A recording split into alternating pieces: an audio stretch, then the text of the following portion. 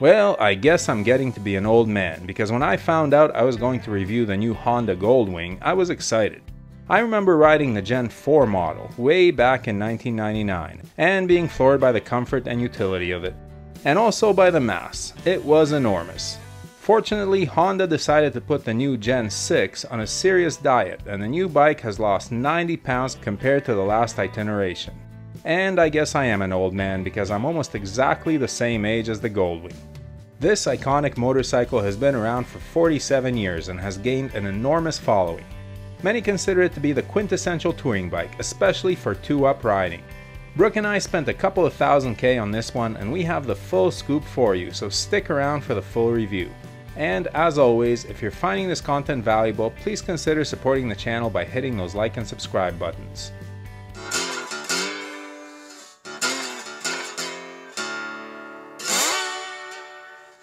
The Honda Goldwing evokes images of friendly couples crossing continents with stuffed animals attached to their bikes. And that's pretty accurate, I'd guess. The first Goldwing was just a regular bike with a 1000cc flat 4. The engine grew to 11, then 1200cc, and the bike grew a fairing and bags before Honda came out with the 1506, which has now grown to 1833cc. And here we are. Goldwings come in bagger or full dresser guises and can be had in manual or Honda's excellent DCT automatic. Additionally, you can even get one with an airbag. And while the Gen 4 and 5 Goldwings were getting a little too hefty in my opinion, coming in at way over 900 pounds, the new one is refreshingly light, with the manual tour model I tested weighing less than most competing dressers, a svelte 847 pounds full of fuel and ready to ride. That's 60 to 80 pounds lighter than comparably equipped Harleys and Indians, though a bit heavier than the big BMW K1600 dresser. And I can confirm that the Goldwing does indeed feel light for what it is. The flat 6 engine has a low center of gravity and the fuel tank is located very low in the frame. Speaking of the engine, the numbers are impressive. 1833cc flat 6, 4 valves per cylinder, liquid cooled of course, and its location allows a perfect architecture for mating it with a maintenance-free shaft drive. The engine is rated at 125 horsepower and 130 pound-feet of torque, with the torque curve being so flat I frequently forgot to shift. This engine is smooth and incredibly civilized, as behooves a Goldwing, and the gearbox is Honda perfect. The 6th gear on this bike is a massive overdrive perfect for highway cruising at 2,500 RPM. Not perfect if you want to make a quick pass. Passing requires 1 or 2 shifts down to get the big motor into its power band. The Goldwing rips but not in 6th gear. Acceleration is seamless but not exciting. Because the power and torque curves are so flat, there's no big hit of power anywhere. Rather, an inevitable build in momentum that feels slower than it is. Watch out that you don't tune out and blow through a speed trap at extra legal speeds. This bike's smoothness makes it hard to tell that you're going really fast. The shaft effect is detectable under hard acceleration but smooths out and disappears once you're up to speed. There are 4 engine modes: Sport, Tour, Econ, and Rain. I honestly found the throttle response in Sport mode a bit abrupt. Mostly I rode in Tour mode and popped it into Rain for gravel or hardcore off-roading. Because of the flat 6 engine, the Goldwing sounds more like a Porsche 911 than a motorcycle. Some riders love the music emanating from the twin pipes, some will prefer more traditional V-twin sounds and character. The stock pipes surprise me with their volume as the engine howls when revved. Handling is one of the Goldwing's strong suits. Because of its relatively low weight and center of gravity, side-to-side transitions come quickly and the bike feels much lighter than most of the American-style competition. Among the heavyweights, only the Beamer K-Bike can outdo the Wing on a twisty road. Suspension is electronically adjusted and is like riding on a cloud. All but the biggest bumps disappear as you sail down the road. The suspension has settings for rider, rider with luggage, rider with passenger, and rider with passenger and luggage, and the ease of electronic adjustment spoiled me. The front suspension is an innovative double wishbone jobby with a front shock, and it seems a bit unnerving at first. It doesn't provide the same feedback as traditional forks, and I found it a bit vague when I first set out on the bike. However, I very quickly learned to trust the front end and forgot all about my initial hesitancy. The steering is precise and the bike tracks well in corners and can hit some very nice lean angles without scraping parts. Before long, I was blasting around bends in very unheavyweight touring bike fashion.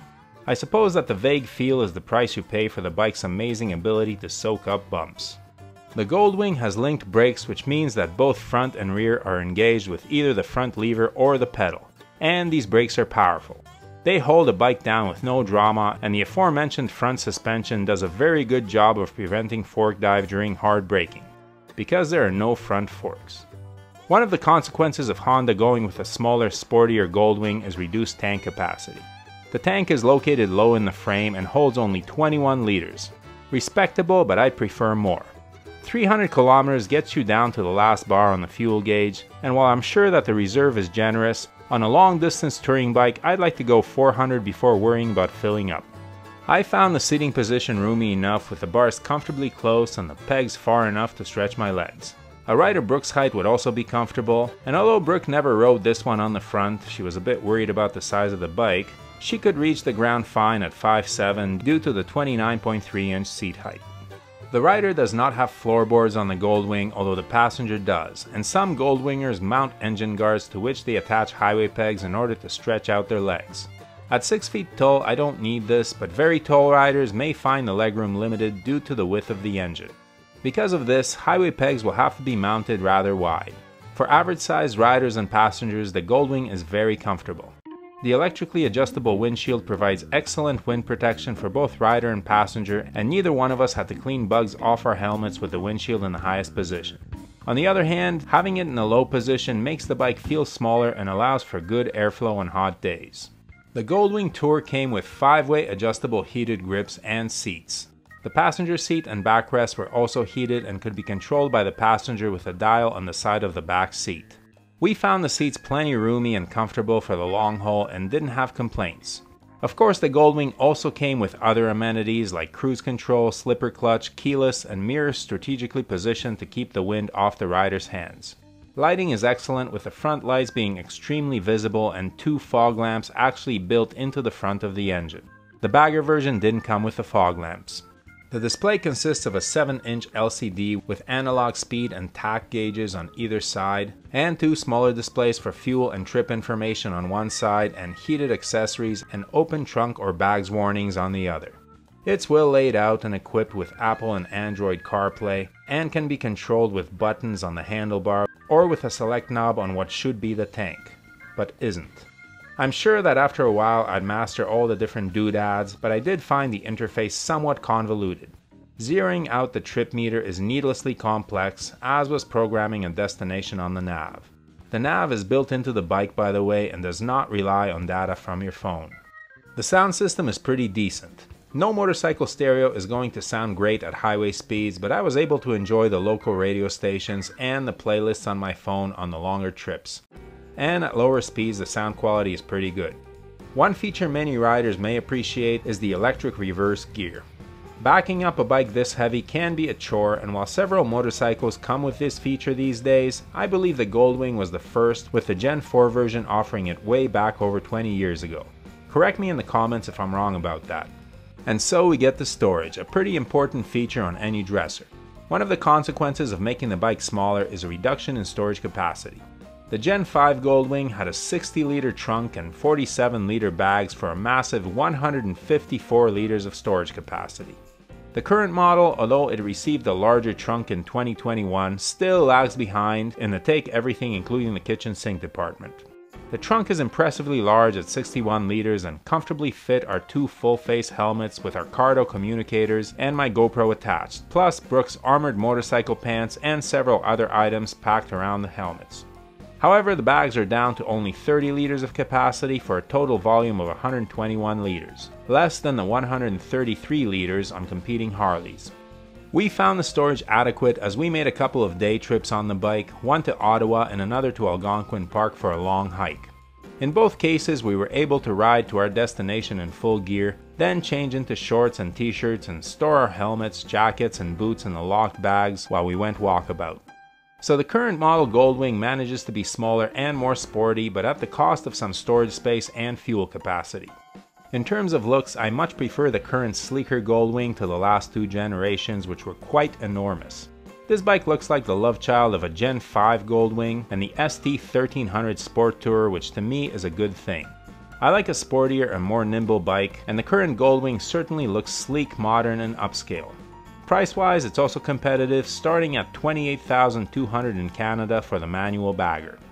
Strangely, on the US website, the bagger is only available with the automatic DCT for $25,300.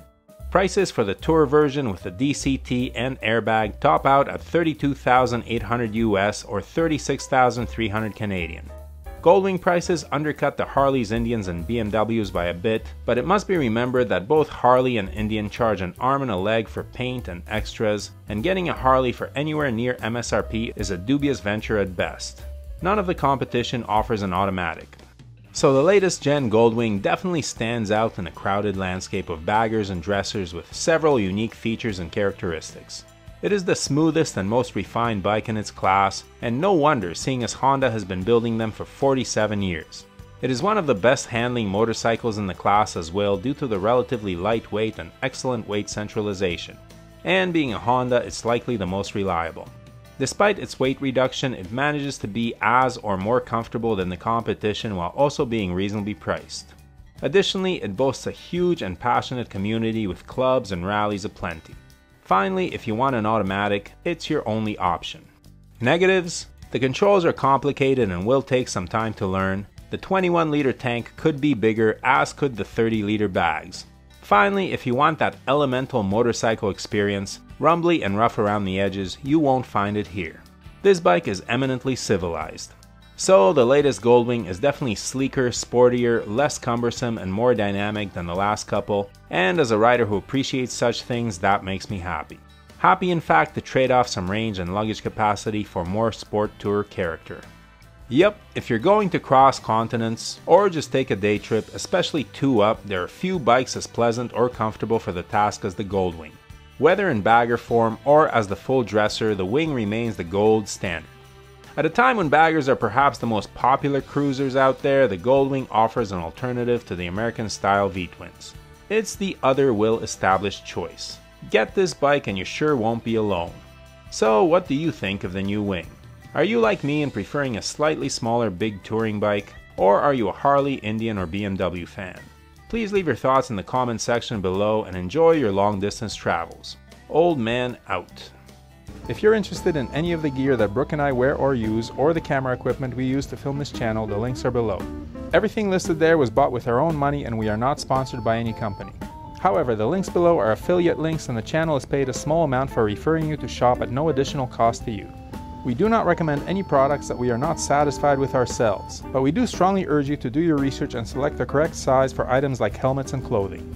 As always, thanks for watching, your support is greatly appreciated.